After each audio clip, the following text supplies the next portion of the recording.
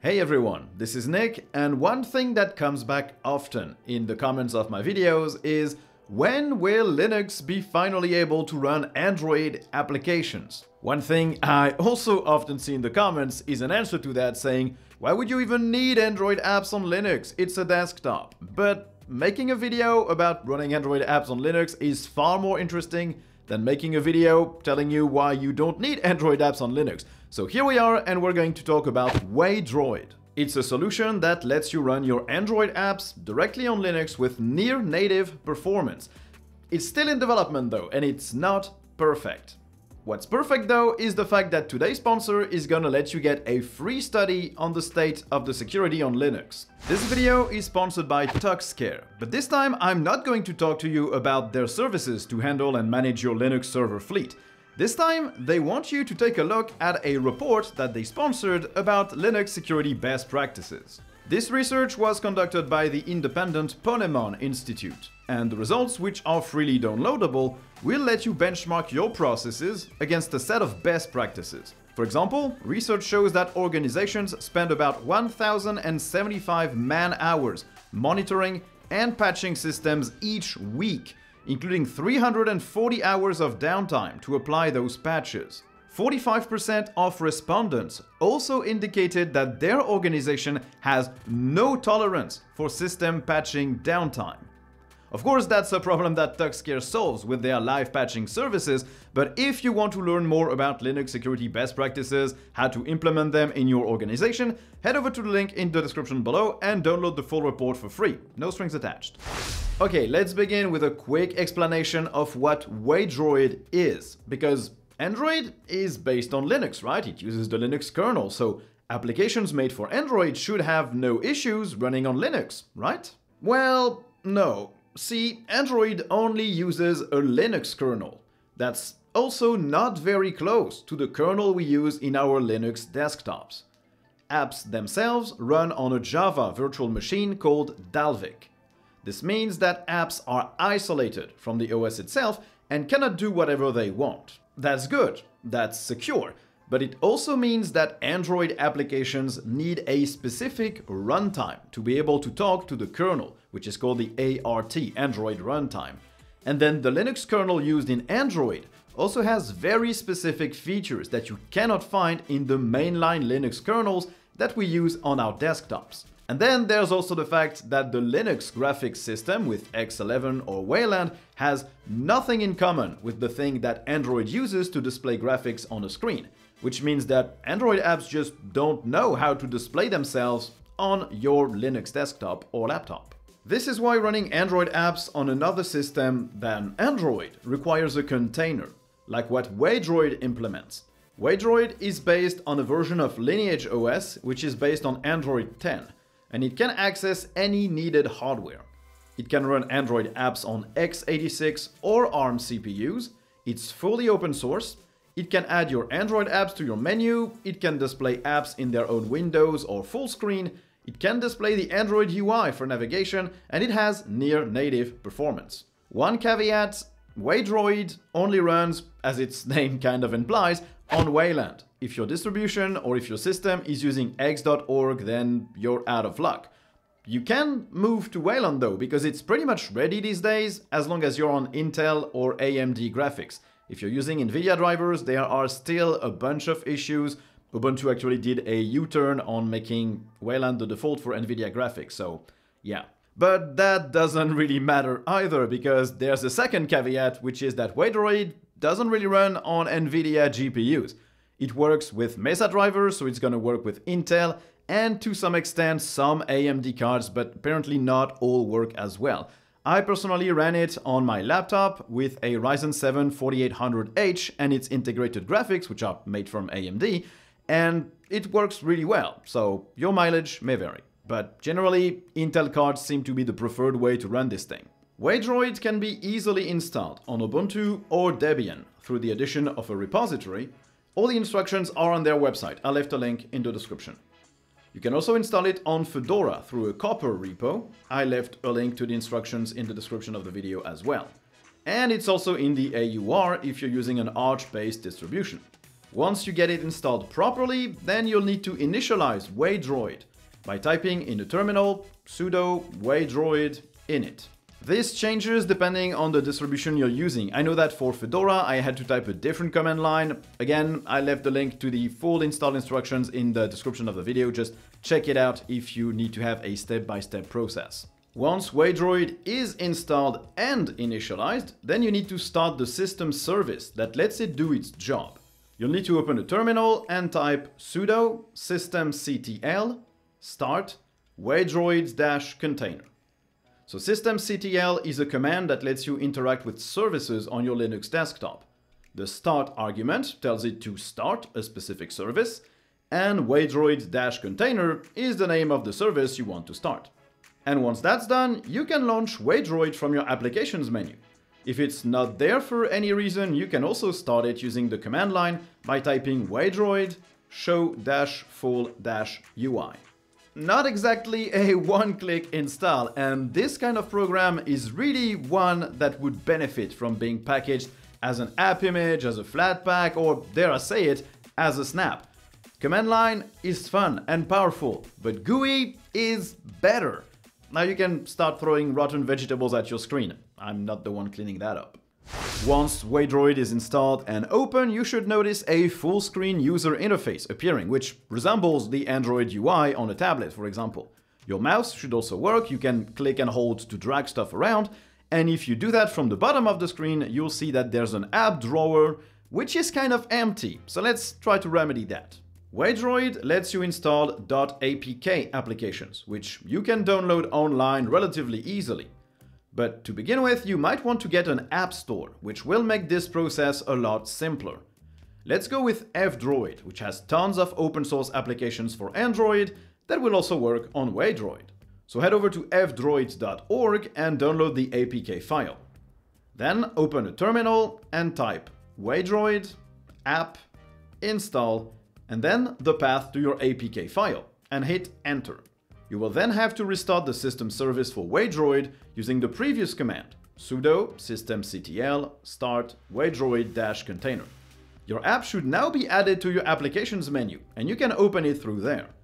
From F-Droid, you can then install any application you want, and they'll also get automatically added to your applications menu. No more command line needed.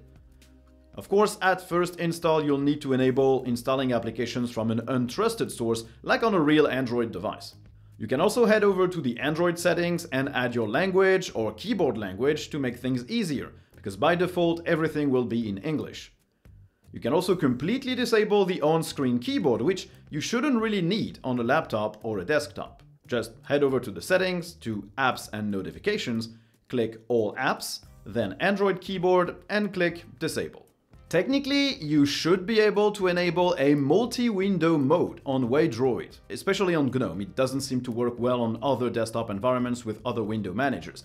This mode should let have each Android app its own little window that's floating on top of your regular Linux desktop, instead of having a full-screen Wayland or Waydroid interface. The thing is, it never worked for me. It prevented Waydroid from even starting when I enabled this feature. But you can still try it on your end by typing in a terminal waydroid prop set persist.waydroid.multi_windows true. Maybe you'll be more successful than I was. Now, you might not find everything you want on F-Droid. And fortunately, there is a way to install Google Apps and the Google Play Store on Waydroid. It's a small Python script called Waydroid Extras. I left a link to the install instructions below. It's not an easy one-click install by any means, and you will have to run multiple command lines, install a few packages on your distro, register a fake device with Google, clear the Play Store cache, install Magisk, and more. Once all of that is done though, you do get a fully functional Android system, complete with Google Apps and the Google Play Store. You can log in with your Google account and use Waydroid as a full Android system.